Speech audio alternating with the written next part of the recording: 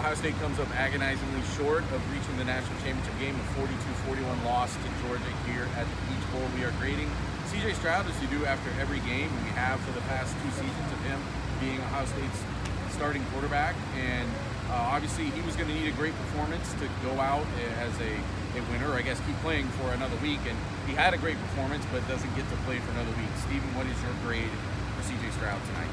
I'm giving him an A.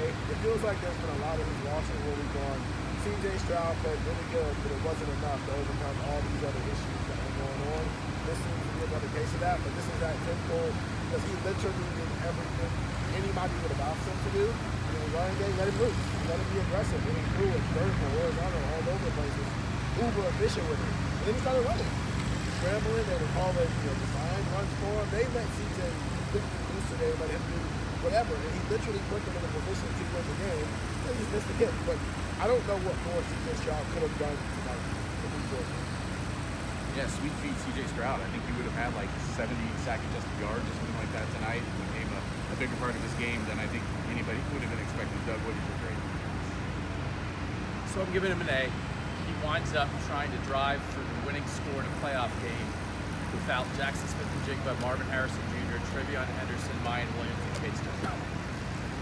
And they gained 40 whatever yards in the first 3 plays of that drive, including the 27-yard run.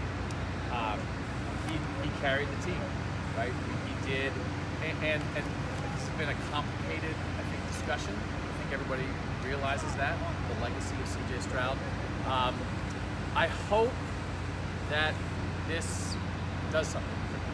They didn't win, but I think for the player that we know C.J. Stroud is, this situation on this level of competition, this stadium, just like everything, it was like he showed everybody who he is, which is a tremendous quarterback. And so I was hanging out with CJ a little bit in the side hall afterward, and he said, yeah, like, what else could he have done? He wasn't saying that, but like, what else could you have done? Like, what else could he have done?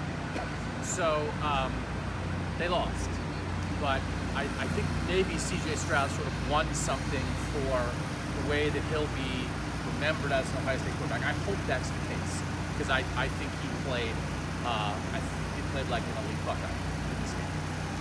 I was actually so distracted by this game that I didn't do what we always do, which is give you the numbers on C.J. Stroud, which were 23 of 34, 348 yards, 4 touchdowns, got sacked 4 times, no interceptions. And the rushing was 30. It was only a net of 34 yards. He lost 37, and a lot of that was sack yardage, almost 4 sacks. It's really, like I said, more around 70 rushing yards. It's got to be an A. I thought, we talked in the locker room with a lot of guys, and Donovan Jackson got the question, hey, what would you say about CJ's performance? And his first words were, CJ was a leader, and they had to have the best version of him against this defense at this level. In this environment, you had to have, I think, the best version of C.J. Stroud. And again, considering the weapons that he was playing without, the weapons he started the game without, and then the weapons he ended the game without. That's almost like 2 separate conversations. To lose Harrison, to lose Stover, to not have Mayan Williams in a real way for most of this game, hardly any of this game, it became C.J. Stroud's game to win or lose, and I did everything he could have done to win it. Another A for C.J. Stroud, and I agree with Doug. An impressive career that I hope gets put in the right perspective, because I said this after the Michigan game. I think it comes down more to, you could argue that Ohio State missed its window with C.J. Stroud than C.J. Stroud let Ohio State down in some way over these 2 years. Much more discussion on Buckeye Talk. Find the podcast wherever you can find pods. 614-350-3315 for our news and analysis. It keeps coming straight through the off season. There's going to be a lot of news just the next couple weeks from Buckeye Talk.